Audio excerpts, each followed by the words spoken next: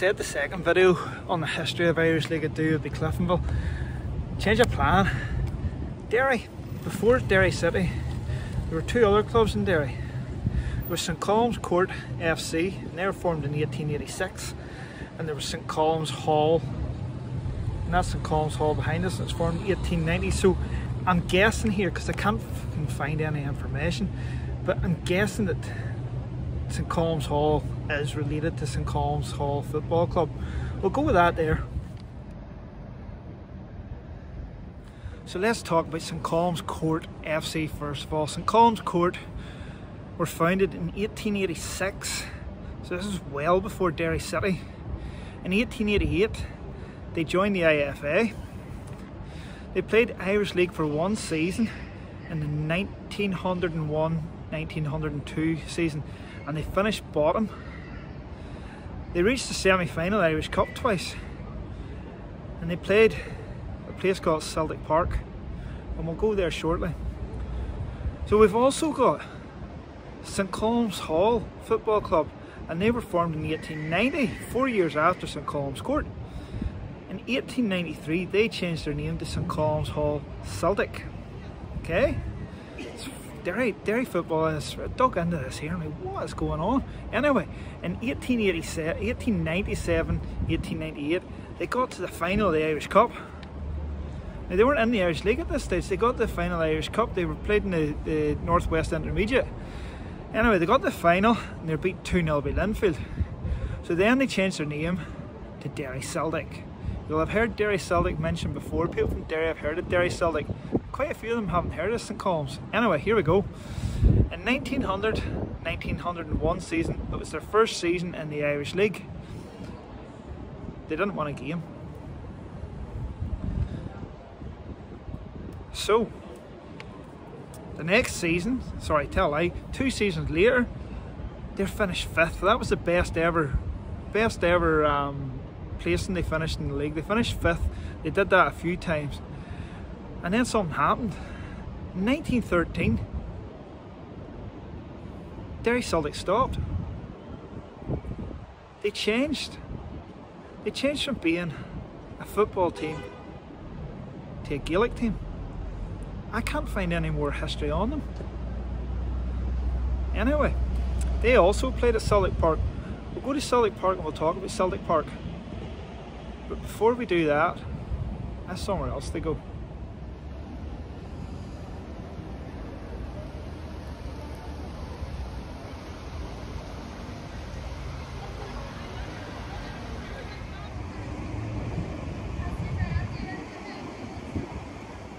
So, by 1928, Derry as a town didn't have any senior football.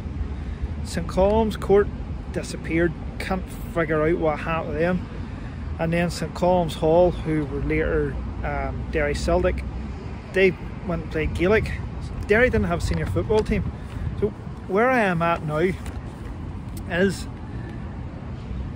at the Peace Flame in Derry. It's a wee park here, and this here is the site of the City Hotel. The City Hotel formed a significant part in the history of Derry City Football Club. Let me tell you about it. Derry City Football Club was formed in 1928 here. Not here because it's a park, but this was the City Hotel. A group of townsmen, sort of similar to Korean. They got together and they discussed basically a senior football team in Derry. I can't find information on this, but I would reckon they seen it happening in Korean a year earlier, and they're like, we want a piece of the pie. You know, Korean's only 30 odd miles away, so I think the people at Derry were like, you know what, if they've got a team, we need a team. So anyway, they joined the Irish League in 1929, and their ground was to be the municipal Brandywell Stadium. They got the permission of the Londonderry Corporation, the Derry City Council. St Colum's Court and St Colum's Hall both played here. Celtic Park is a Gaelic ground in Derry, but before it was a Gaelic ground, it was a football ground. They played here from 1894 right up to 1900. When Derry City were formed, They moved into the Brandywell, which has been their home since day dot, since 1928. But in the 30s, they had the opportunity to purchase this here as their ground. They don't own the Brandywell. They'll never own the Brandywell. They could have owned this. Derry City's home's at Brandywell. We are in the Brandywell. It's always been their home. I'm going to tell you a few stories about Derry City. Derry City joined the Irish League in 1929. In 1931-32 season, they came runners up. That's very impressive. 2 years in the go, they already finished runners up. 1933, they were given the opportunity to purchase Celtic Park, where we were just at there. Whatever happened, it fell through and it didn't happen, so they stayed here. 1935, Derry City had their first major honours. They won the City Cup. Don't know who they beat because I can't find the history. Anyway, fast forward 1949. Derry City won the Irish Cup. They defeated Glentoran. In 1964-65 season, Derry City won the Irish League for the first and only time. Now what was significant about that there was that Derry City would go into the European Cup. Now this is when it all starts going wrong for Derry City in the Irish League. And I'd like to know the truth in this here, but I can only go with what I have read online. So here we go. Derry City were in the European Cup in 1965-66. The first round, they played FK Lynn from Norway and they beat them. It was the first time an Irish League club had qualified for the next round in Europe. It was momentous, superb. However, Derry City were never allowed to play their second game. The IFA came and inspected the Brandywell, a lot different than it is now by the way, and they deemed it unfit to play in the European competition in the second round stage. Therefore Derry City never got to play their game. That was the start of the end for Derry City with the Irish League. Now the reasons behind it, and this here's going by what I found on the internet, okay.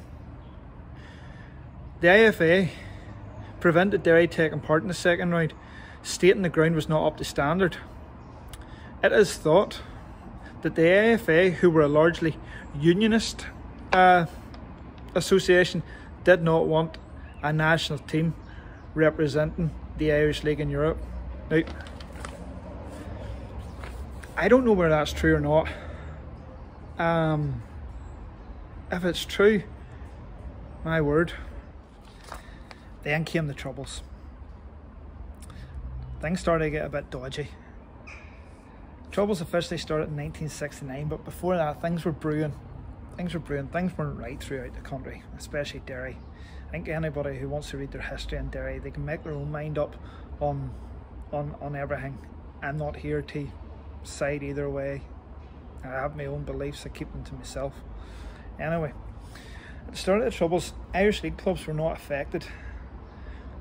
But then Linfield raised safety concerns about travelling to the Brandywell. They refused to travel to the Brandywell for a game. The IFA sided with Linfield, and Derry City were forced to go to Coleraine to play the game against Linfield.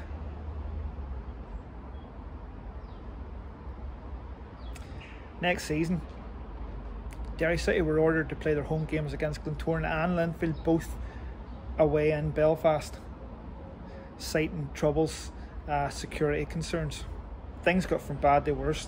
In 1971, the Ballymena team bus got attacked en route to the Brandywell. This was signalled the end of football at the Brandywell for Derry. The IFA demanded that Derry City play all their home games in Coleraine. Derry did this, but their fans didn't like it. There was too much hassle travelling down from Derry to Coleraine with all the security and checkpoints and all. It wasn't worth their while. They didn't do it. So Derry wanted to return home. Portadown backed them. They said the IFA let them return. The IFA said no. The IFA put it to the vote. And here's the way the vote went. 5 teams voted for Derry to return to the Brandywell. They were Derry, Portadown, Bangor, Cliftonville, Ballymena. 6 teams voted against this motion.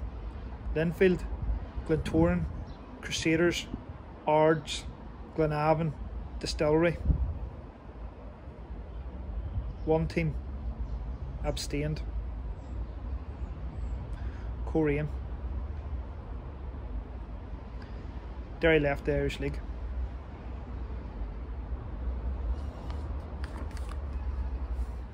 Now, to this day, I don't know why Coleraine abstained. It was 1972-73, I think. I have looked in the history books, I've googled, and I don't know why Coleraine abstained. Was it the fear of the IFA? Was it the sort of more unionist Coleraine team siding with the other unionist teams? I don't know. I'm not going to guess. But